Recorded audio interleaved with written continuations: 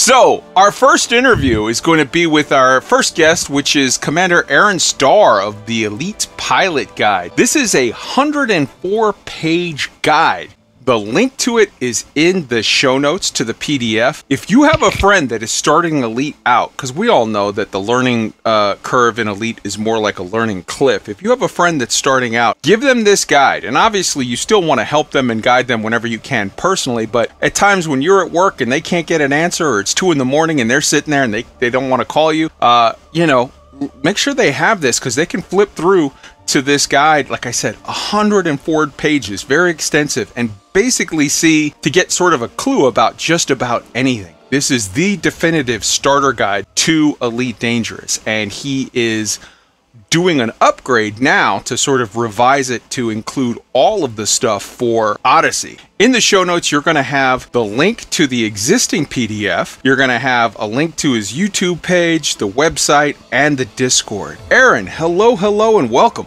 Hey there, thanks for having me. Absolutely. So why don't you tell us a little bit about your guide and the revision that you're doing now, and just, you know, some more information about the whole thing. Sure. So yeah, the guide was kind of the brainchild of my experience starting off Elite kind of back towards when it launched. And originally, the group that I joined, EXO, was kind of the first big group on Xbox platform when Elite transitioned into the console realm. So I kind of just, obviously, like you said, felt like Elite had such a steep learning curve that after, you know, I had spent a year or maybe 2 years playing it, I wanted to create something that would kind of help new players find their feet without, you know, throwing their controller across the room or breaking their computer monitor.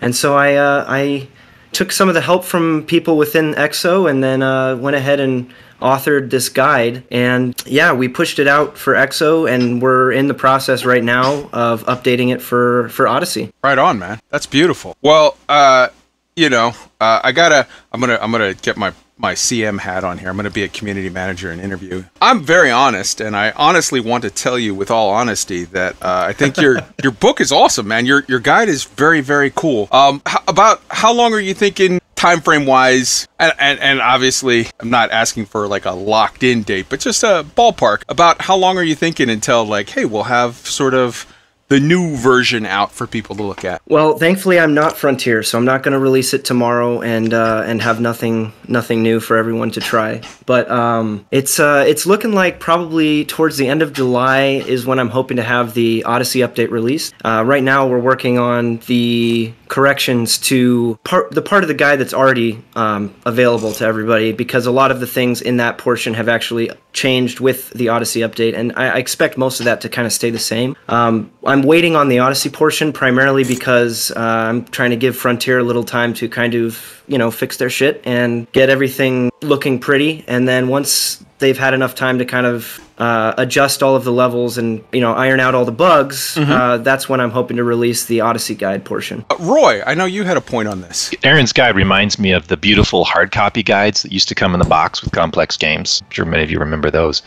You know, beautifully formatted pictures, little diagrams showing tactics, all kinds of cool stuff. When games used to come with stuff like that, for me, that was half the fun, was reading the manual. I don't know if that makes me strange, but no, anyway. I completely get it. I understand. I used to love those back in the day, the old big games that you would get. You would get those TSR games or like Wizardry 7, and you had that massive tome. I distinctly remember cracking open Wizardry 7, and it had that big, it was a beefy tome, and it had those guys, the rhinoceros guys that had the blunderbusses, and they were like super law and order, and if you ever went into one of their areas, you had to like mind your P's and Q's or you'd get in massive trouble. Very, very good stuff. With this player group, Exodus Coalition, you guys have sort of done a lot of stuff to, like, in the earlier days, I mean, you guys were fairly massive back in the days of like the Dangerous Games and all, the thing that put in Yuri Grom and Power Play and all. Yeah, that's actually kind of the heyday I had, I guess, in Elite. Not that I don't play, but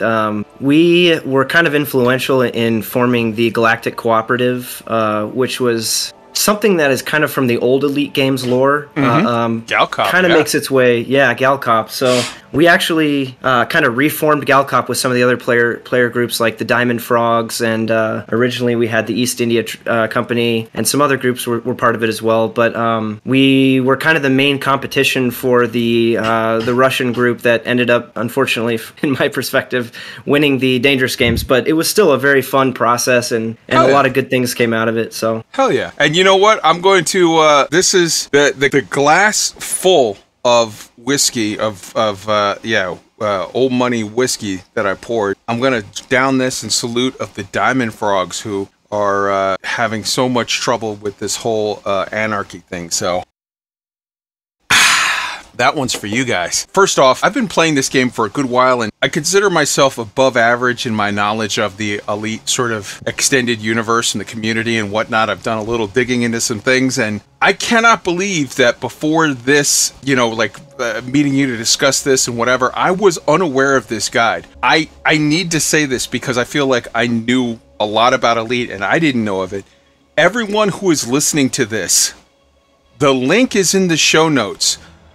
Which will be posted about an hour or so after the show goes live. In fact, I'm going to I put it in Twitch as well. Yeah, I'm going to copy it right now and put it in the YouTube. This guide, go right now. Whoever is hearing this, go post it in your Discord of choice or several Discords of choice. Spread this around for people. This is an invaluable resource that new players sort of need to have. So make sure, let's do a big wave of getting this out for people. And then obviously coming up as the guide gets updated, let's spread it around again and really get the numbers up, because this will be very, very helpful to new people. So I just want to make sure that we promote the hell out of that, and salute you, Aron. And for sure, stay with us as we go on our drunken guide through the galaxy, or trip through the galaxy, and comment on the news. All right, brother? Yeah, absolutely.